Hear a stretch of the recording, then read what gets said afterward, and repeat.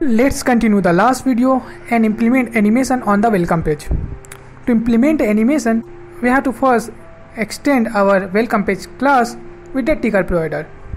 Because I am using two animation controller on this class, that's why I am extending the class with the ticker provider state machine. If I were using a single animation controller, then I have to extend the class with only the single ticker provider state machine.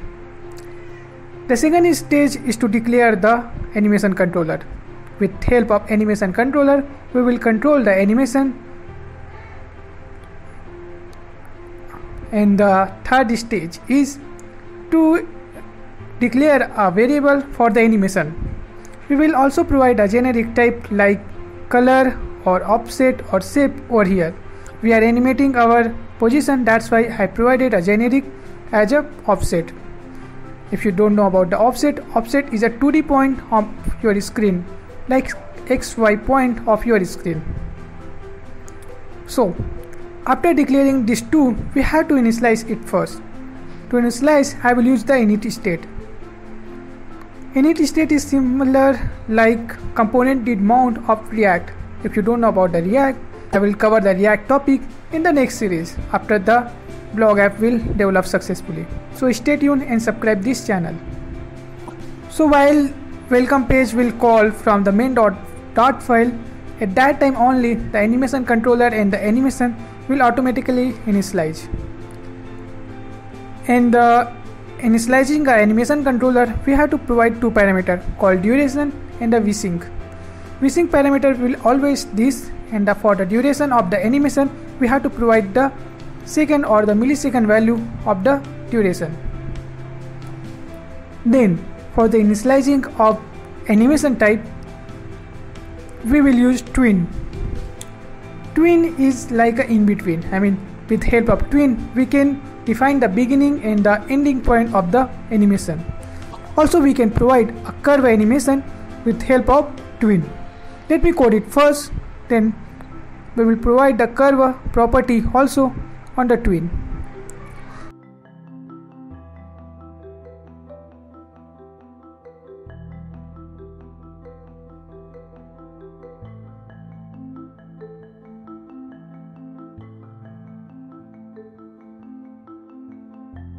So I will define the begin point of the offset and the end point offset. After it, I have to call the animate method over here. Inside the animate method, I will provide a curve animation class. With help of that class, we will implement a non-linear animation property on our welcome page. In the parent, we have to provide the controller. And the curve, we have to provide the curve type. I will put a link that where you can find the different curve type available all in the Flutter. After initializing it, let's call the controller. So I can call the controller as a forward or a backward. Now our initialization process is complete. Let me dispose the controller in the dispose method, because if we do not dispose it, then it will consume the other resources and your app may be hang. I will apply it on the first on a dev stack text. After that we will apply all the animation on the different widget. I will use slide transition widget to implement our animation over there.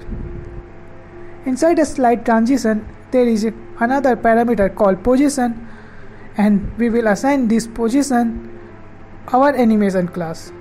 Control save, then you will get an error message on the screen because the init method is not yet called.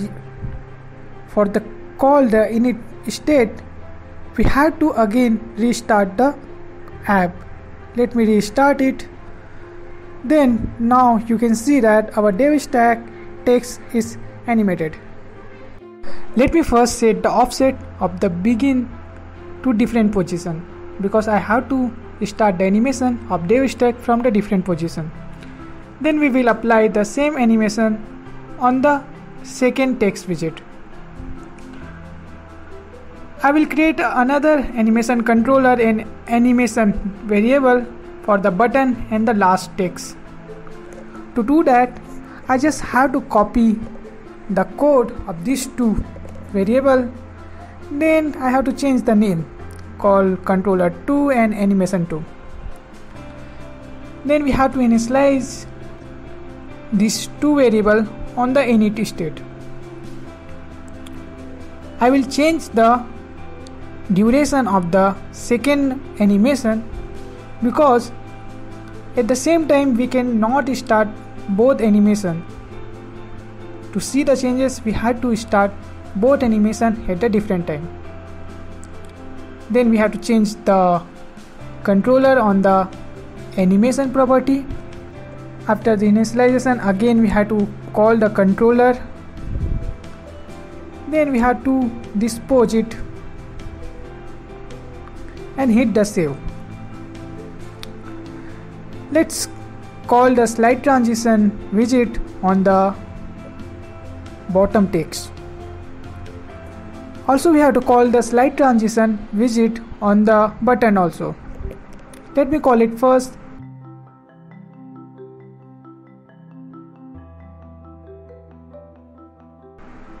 Then if we save the whole code, then we can restart our app. Then we will see the changes. We can change the curve property of the board animation. I will put a link where you can find a different curve property, and according to your need you can change the curve. So let me do the experiment, some curve property.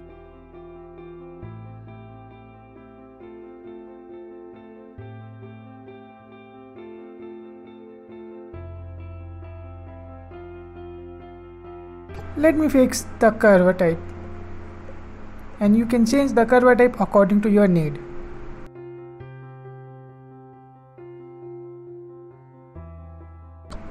Now our animation is implemented. Now it's time to change the font. Let's go on a browser where I have a package called Google Fonts. With help of that package, we can use different fonts available on the Google. In the meanwhile, please subscribe my channel. Because I am a new YouTuber, your subscriber will support me and motivate me to upload video very fast. Let's install the Google Font package on our app. To do that, we have to copy the dependency code and paste it on the pubspec.yaml file. Hit the save and Flutter pubget will run. Then we have to import this package in our main.dot file. Let me import it first. Then if you see that I am getting an error, maybe the Flutter pubget will not run right. Hit save again and it will run. Now the error is solved. If you go on a browser and the pubget readme file, then you will see that different kind of example are already there. I will use the text theme example. Let me copy this example and paste it on the main.dot file. I had to change the Lotto theme to the Open Sans theme because for our app I will use Open Sans as a font style. If you want to change the font style according to your need, feel free to change it.